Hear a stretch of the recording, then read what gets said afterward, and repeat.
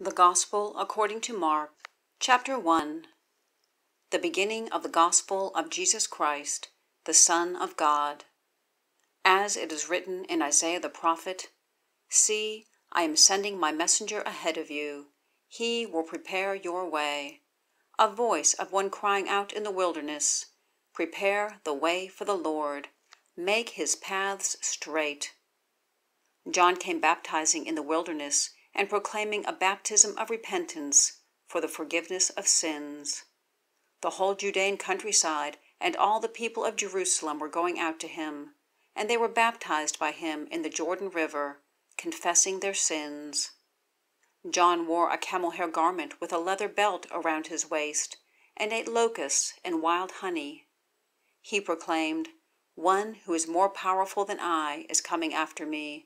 I am not worthy to stoop down and untie the strap of his sandals. I baptize you with water, but he will baptize you with the Holy Spirit." In those days, Jesus came from Nazareth in Galilee and was baptized in the Jordan by John. As soon as he came up out of the water, he saw the heavens being torn open, and the Spirit descending on him like a dove. And a voice came from heaven, "You are my beloved Son. With you I am well pleased." Immediately the Spirit drove him into the wilderness. He was in the wilderness 40 days, being tempted by Satan. He was with the wild animals, and the angels were serving him. After John was arrested, Jesus went to Galilee, proclaiming the good news of God.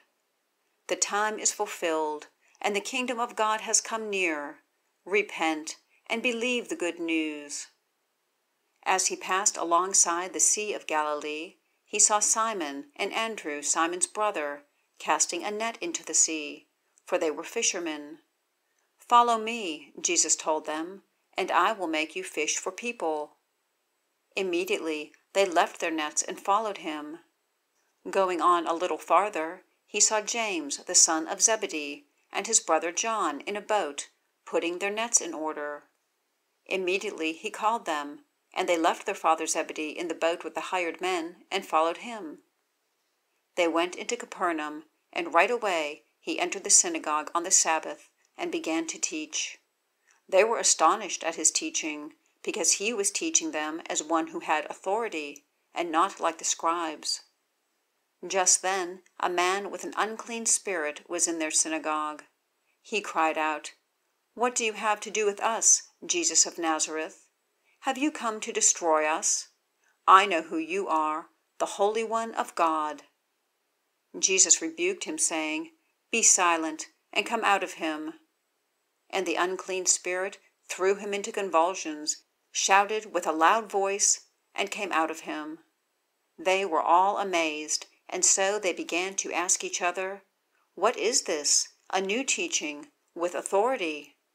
He commands even the unclean spirits, and they obey him." At once the news about him spread throughout the entire vicinity of Galilee. As soon as they left the synagogue, they went into Simon and Andrew's house with James and John.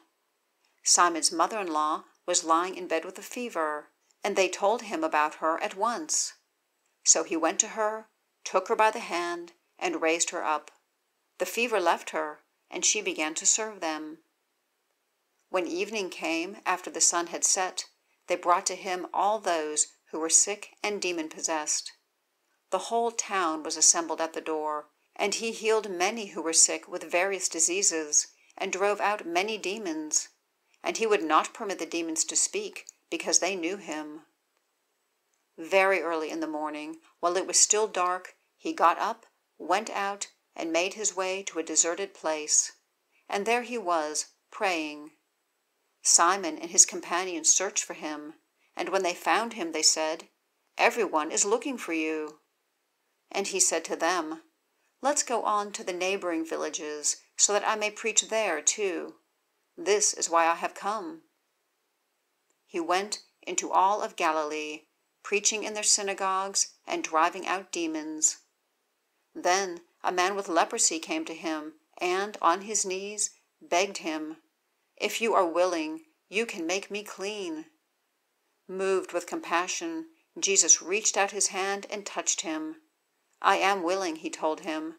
"Be made clean." Immediately the leprosy left him, and he was made clean. Then he sternly warned him and sent him away at once, telling him, "See that you say nothing to anyone, but go and show yourself to the priest, and offer what Moses commanded for your cleansing, as a testimony to them."